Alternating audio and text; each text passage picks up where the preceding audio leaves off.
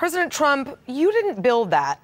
President Trump is holed up in his New Jersey golf course this weekend, winding down after his big 4th of July politico-military extravaganza. And I think now that we're 2 days removed from it, we can all breathe a sigh of relief. There were no tanks rolling down the street. It didn't look like something out of North Korea. Trump also delivered a fairly straightforward speech about American exceptionalism on a day in which that's totally appropriate, with only one minor historical revision. Just to set the record straight, no, there were no airports in the time of the American Revolution. Trump also refrained from using the majestic Washington Mall backdrop and patriotic occasion to lob insults at his political opponents, real or imagined. All in all, it was a pretty traditional affair. I'm not really mad at any of it. The F-22 and stealth bomber flyovers, the Bradleys on display. I think we can celebrate our ideals and values while also celebrating our military, the men and women who defend them. I don't even mind that he's already turned the whole thing into B-roll and tweeted out a snazzy video of the event, you know, for his scrapbook. But here's what made me sad this 4th of July. I'm usually one of those gals who likes to gear up for Independence Day. I love this country and I want to show it. I like to put on my America tank top, throw a patriotic koozie on an adult beverage, and post funny memes to social media like Ronald Reagan riding a velociraptor or Abe Lincoln on a grizzly bear. But this year, for some reason, I didn't feel right doing any of that. That's because more than ever, patriotism feels synonymous with Trump. Here's the deal. Trump has hijacked patriotism, and I'm not here for it. When the President of the United States turns our democratic ideals on their head, ideals like a free press and free and fair elections, undermining them just to make himself look better, making us doubt our very best assets, he doesn't want you to love America. He wants you to love him. When the President of the United States demands abject, unwavering loyalty of members of Congress, people who pledged an oath to uphold the Constitution, not whatever he says, people who were elected to represent us, not him. When he weaponizes that loyalty, he's saying above all else, even above America herself, you have to love me. When the President of the United States protects and puffs up enemies of ours, people who hate us and everything we stand for with every fiber of their totalitarian beings, when he puts his faith in their word against ours, it's because he's decided they don't have to love America. It's more important that they love him. In Trump's mind, he is America. Patriotism means celebrating him. Now, even if you're a Trump supporter, that should be deeply disturbing. History has shown us a couple of guys like that. They don't usually end up doing great things. So look, he can boast about crowd size all he wants. He can pretend he's what we're all celebrating this weekend. He can imagine he's somehow responsible for our greatness. I'm celebrating America, but my celebration has nothing to do with Trump. He has nothing to do with making America great, and he's got nothing to do with why we're the best damn country on the planet. I've always loved this quote by Barbary War Naval Commander Stephen Decatur, one of my favorite historical figures. He says, "Our country, in her intercourse with foreign nations, may she always be in the right, but our country, right or wrong." Well, that's what I posted this year. All right, I want to hear what other folks think of all of this. Joining me now to discuss are CNN political commentator Matt Lewis, CNN political analyst Kirsten Powers, and former State Department spokesman under Obama, Admiral John Kirby. Admiral Kirby, let me start with you. I know you were a little uncomfortable with Trump's focus on the military, but it wasn't the military parade we all had feared, right? That's right, and I was glad to see that his grand ambitions after watching the Bastille Day celebrations 2 years ago in Paris sort of were trimmed down here, and it wasn't quite as extravagant as it was. But SE, it still bothered me that he tried to shoehorn onto the 4th of July what he really wanted to do on Veterans Day. Even though it was trimmed down, it was still a little more ostentatious than I'm comfortable with. And frankly, that's not who the military is as an institution. We're not into ostentation, and we don't want to appropriate a national holiday like the 4th of July for ourselves.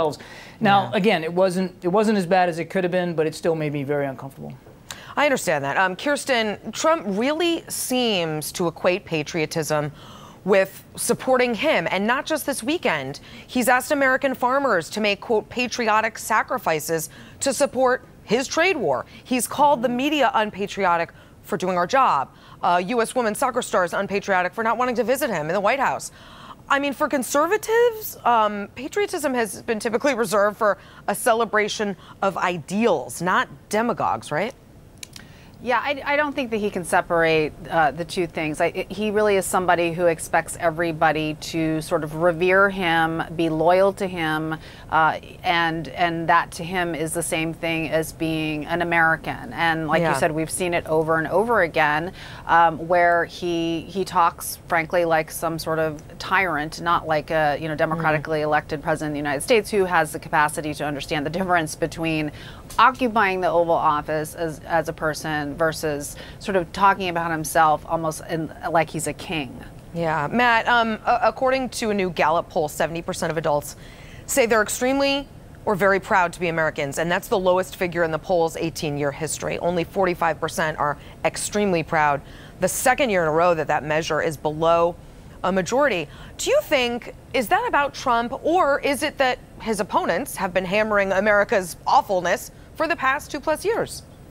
I think all of it. I think that if you're a progressive and Donald Trump is president, that might impact the way you answer that question, at least for now. And I think that, yes, you do have people on the left who actually are not terribly proud of this country. And I think that the one thing that made Donald Trump that helped Donald Trump, if he wants patriotism to be synonymous with supporting Trump, I think that the controversy with Colin Kaepernick and Nike and the Betsy Ross flag certainly helped him kind of create that contrast. Admiral Kirby, the divide was really in stark relief on Thursday. On the one side of the National Mall, concert goers and protesters, there are protests continuing today, and on the other side, MAGA hats, military personnel. I mean, two ways of expressing patriotism, but it just feels like there are two Americas right now.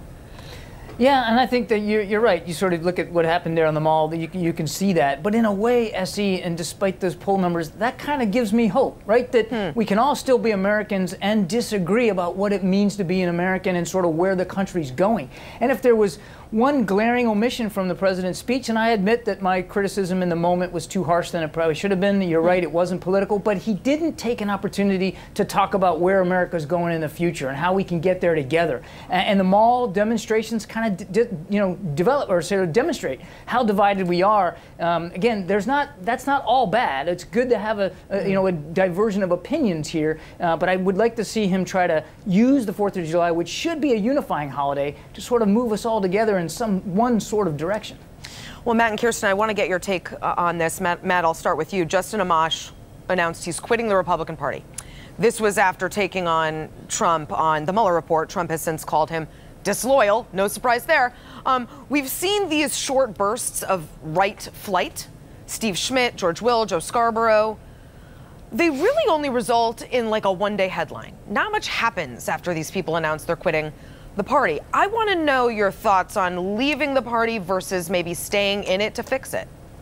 Well, I think this was the right move for Justin Amash to do, and some people say you should have stayed on it to fix it. That ship has sailed at this point. I hope he does run for president. I think that, Bill Clinton used to say it's better to be wrong and strong than right and weak. And I think one difference between Justin Amash and some of the others, not everyone you mentioned, but people say like Jeff Flake, for example, who stood up to Trump, but I think did so in a way that was not very strong. I think Amash is tough. And look, is he going to beat Donald Trump? No.